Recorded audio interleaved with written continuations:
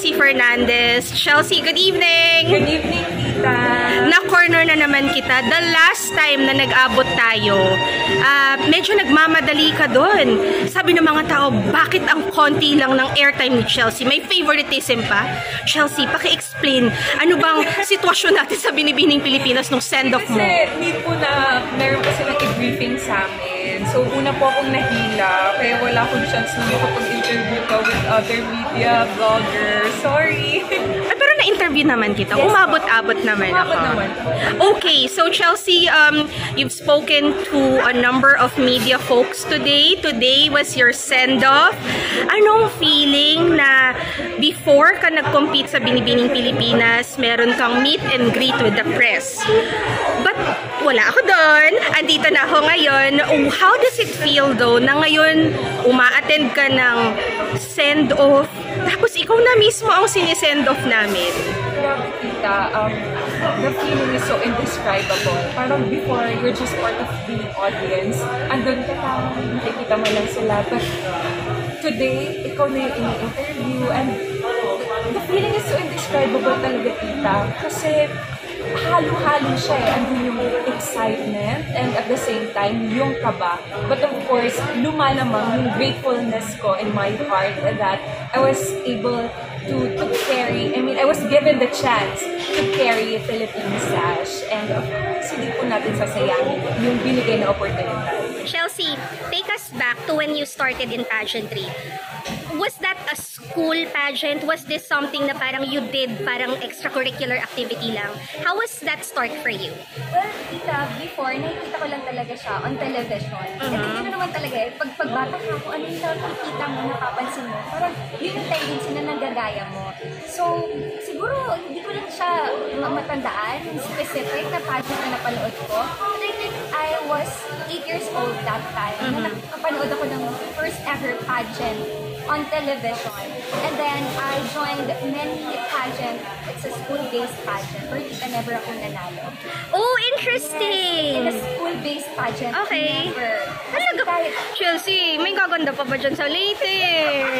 Ano yun? As in, promise. Tapos, nawalan ako ng pag-asa. My mom was there to guide me and to cheer me up. Sabi niya, anak, I know, dito ka magaling. So, please continue your dream.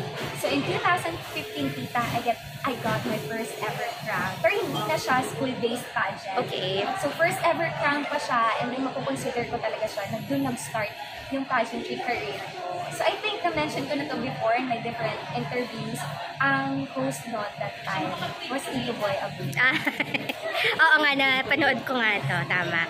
Kasi when, of course, we know you from your Miss Earth stint and then you took a little bit of a break. Loka ka, ang ganda mo dun na. Ang ganda-ganda mo dun. I think naikwento ko yun. Hindi ko lang alam kung saang appearance or saang event ko siya nakwento. Kasi kasama ko yung mga media friends ko noon. Meron kaming kino-cover na event noon. And then we were covering 2 events that one day, hindi namin mapuntahan lahat. So we were like, ano na nangyari sa Miss Earth? Ano na nangyari sa Miss Earth? Because we were so sure you were going to win that crown. So I particularly remember that taxi ride with Edge and Jay and I forgot who else. Silip kami ng silip. May data kami sa kotse. Silip kami ng silip.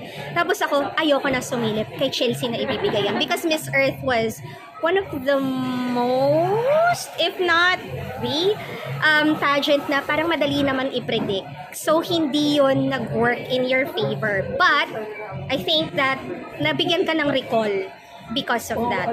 So, moving forward, now na papunta ka na dun sa binibini journey mo, now na isi-send off ka na, kailan ang alis mo, Chelsea? Tita, actually, bukas na po dapat. But the BPCI decided to move it on October 1 kasi po yung connecting flight parang hindi available. So, buti na lang po, the Miss Globe organization, parang naglaan sila ng 4 days para pumunta yung mga candidates in Albania. So, pasok pa rin naman po tayo. So, hindi pa rin po tayo late. Okay, so yun yung importante. Yes po, mag-start na sila on September 30. Pero hanggang October 4 naman yung arrival ng candidates. So, pasok pa rin po tayo. Pasok tayo. Yes po. Well, the reason why I asked this was because syempre mag-i-empake ka na. Syempre busy ka na niyan. meron ka bang moment dito sa craziness between today and then a few hours from now na parang maiisip mo, medyo malayong-layo na yung narating mo sa pageantry? Naiyak ako. Diba? Yes, tita. That's true, tita. Kung iisipin ko lang before, parang, grabe, I just started in a school-based pageant and never akong nanalo. Tapos, makikita ko na, wow, bibigyan ako ng chance na magsuot ng Filipina sash. Siyempre, Totoo yan. Taba po talaga ng puso. Before, City of Tacloban lang lagi kong sinasabi, Chelsea Fernandez from City of Tacloban, paulit-ulit every year. But this year, wow, Philippines na yung isisigaw ko. Sobrang, ang saya tita. Parang ngayon pa lang, feeling ko panalo na ako. Siguro, gets ko tong sentiment na to because of course, I also become friends with the other queens. Isa sa mga talagang nakakausap ko was Gabby Basiano. At hindi nalalayo yung journey ninyo ni Gabby. Alam ko na parang siya sa summer, ikaw sa Leyte. Ganun lang ang gawain ninyo. Sasali lang kayo sa mga pageants. And Gabby also, nasundan ko rin siya. Just like Roberta Tamundong, very young in pageantry hanggang sa kung nasan na kayo ngayon. And of course, it makes me curious sometimes parang do these girls have like a time out or a time off for themselves to just really realize, OMG, ang layo na ng narating ko? Yeah, that's true, tita. Ngayon po, nag-reflect ako. Iisip ko yung mga nagawa ko before and yung mga gagawin ko pa rin in the future. Kasi sabi ko, wow, I am in the right position na and I think I should use this. Kasi tita naman, hindi naman ako forever nasa pageant eh. Totoo po yan. May time limit sa pageant. So sabi ko, habang andito pa ako, alam mo, nabibigyan ako ng mga opportunities. Why not take all of that opportunities tapos gamitin ko in the future? Chelsea, I'm going to ask you something na probably hindi nauungkat kapag nag-uusap tayo. But I think we have common friends or we move in common circles. And then I remember writing something nung kandidata ka pa saying na sana yung mga candidates would find joy in what they did. I heard something that there was a point in your binibini journey that you parang iniisip mo, nagdo-double, like isip ka ng isip sa utak mo, and I felt that you were losing the joy in the competition. Am I on the right track with this? Yes po, that's true, tita. I'm actually an overthinker. Sobra po talaga akong mag-overthink. Napakaliit na bagay, binibig deal ko, tita. And I think, dapat yun yung mga, hindi ko dapat iniisip, pero masyado kong iniisip. I don't know why. Hindi ko lang siya mapigilan. But I think yun dapat din yung i-correct ko sa self ko. Isa rin siguro yun sa mga weaknesses ko. But I'm just so grateful that my Pro-Media family and yung mismong family ko and friends andyan para i-guide ako. Kasi I remember being a little worried before saying na parang baka masyado silang malungkot sa competition. Parang hindi naman maganda na sasaba ka sa binibining Pilipinas. Tapos parang ang bigat ng feeling mo, parang feeling mo you're not enough. Na-overcome na natin to, Chelsea. Yes po, tita. Na-overcome natin yan because of my family din na andyan para mag-guide sa akin, tumulong. Iniisip na nila, bakit ngayon ka pa susuko? Andyan ka na pangarap mo yan, bakit mo susukuan? So I'm just so grateful and blessed na grabe po talaga yung suporta ng family ko. Well, this one opens up the conversation on mental health. Kasi mas kakailanganin mo to lalo, maglalaban ka sa Albania. Chelsea, hindi to kasing lapit ng Vietnam or Thailand. This is a totally different terrain, a totally different country, different culture. Pwede mo bang i-share sa subscribers natin, sa followers natin, how did you center yourself? Like, ano yung point dito sa binibini journey mo and after binibini na naisip mo, Chelsea, snap out of it, may corona ka, lalaban ka ngayon. How did you find your happiness in pageantry? Well, tita, na nakita ko yan kasi sabi ko, siguro dito ako magaling.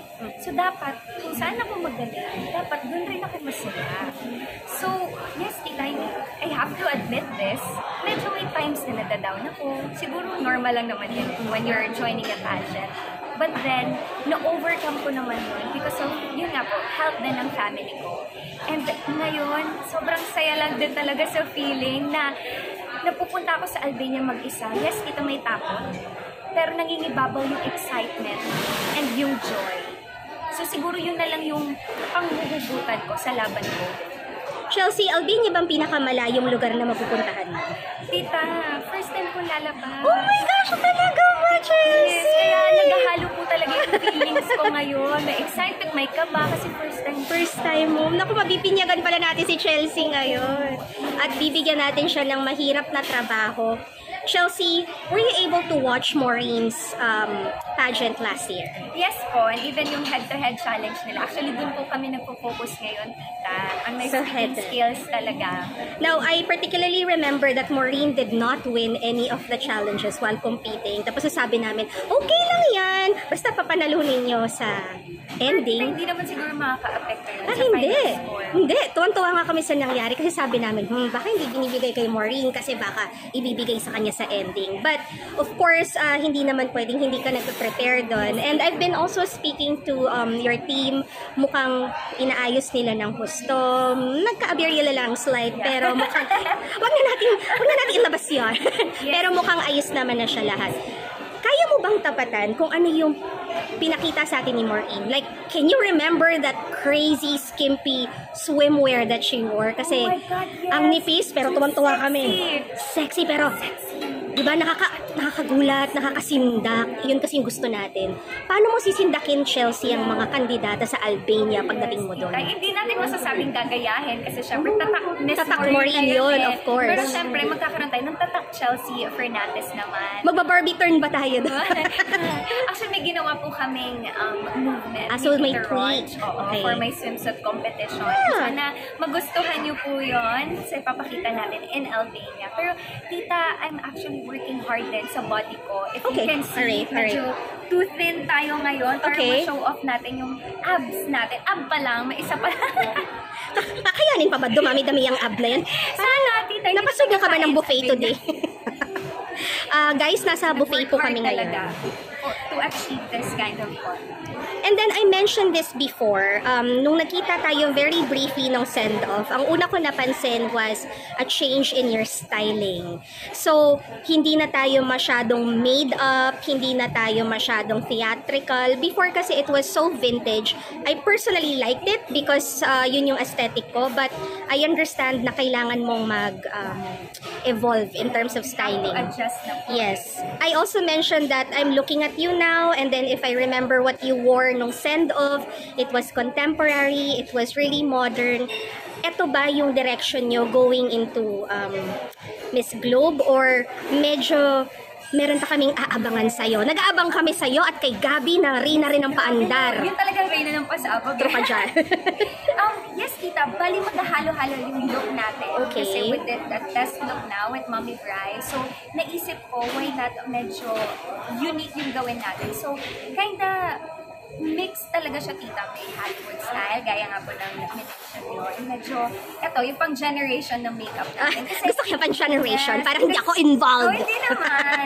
Kasi, tita, madami rin po nagsabi, bagay daw po talaga yung old Hollywood style sa akin. Yes, Chelsea. Yes, tita. Bagay So, talaga. Sabi ko kay Mami Bri, huwag natin din ilayo or tanggalin sa look ko. Since plakado din naman pala ako sa ganong styling. So, why not i-continue pa rin yung look na yun. And I'm looking at you now. You look fresh. You look so put together. Okay na ba tayo? Ayos na ba tayo in terms of like your treatments and whatever it is that needs to be done with your hair, your nails, everything? Yes, okay na tayo, tita. Pero sa face ko, as you can see, medyo nag-break out tayo ng Oh, pakonti-konti. okay. Kasi medyo tuloy-tuloy talaga yung makeup. After Binibini Pilipinas competition, nagtuloy-tuloy na for 2 months. Pero nagpa-facial na tayo, kaya medyo may ano pa siya, sugat-sugat. But everything po okay na, from wardrobe, sa costume natin, and even gown, okay na po tayo. We're ready to go. Okay, my last question for you, Chelsea, is Miss Globe is familiar sa capacity ng mga Pilipina. What do you wish to bring to the table at Miss Globe? Nakita na natin lahat. Alam na nila galawan natin. Anong gusto mong maramdaman nila sa pagiging Pilipino mo, sa pagiging kandidata mo, sa pagiging kontesera mo na hindi pa nila nakikita? No? I hope that they see my worth not just as a candidate, but hopefully their future queen. I mean, I have so many experiences, not just in pageantry, but in life as well. And I hope na ma-appreciate nila yung magandang kaugalian ng isang Pilipino. Like, very gentle, maalaga, and respectful as well. Iyon ang gusto natin, maalaga. Maraming salamat, Chelsea. Alam ko hindi ka pa nakokoronahan ngayon, pero ayan na yung corona mo. Ang laki-laki. Ba't baka tayo nandito? Chelsea, thank you so much. We wish you well. First time mo makaka-travel. Alam ko it's gonna be really challenging for you, pero nakabantay yung Pilipinas sa'yo, nakabantay ang Pro Media family mo, and palagay ko hindi ka naman nila pababayaan. Never ako pinabayaan. May mga Filipino like community or fans ba tayo sa Albania na aware ka? May isa pa lang po ako nakaka-chat, si Sir Roy. Sabi niya, pupuntahan niya daw ako. Tapos sabi ko, Sir, yes po, please, puntahan niyo. Nako, magtawag ka na ng mga rest back natin sa Albania. Salamat, Chelsea. Thank you so much. At mag-aabang kami at magpupuyat kami dyan. Salamat. Good luck.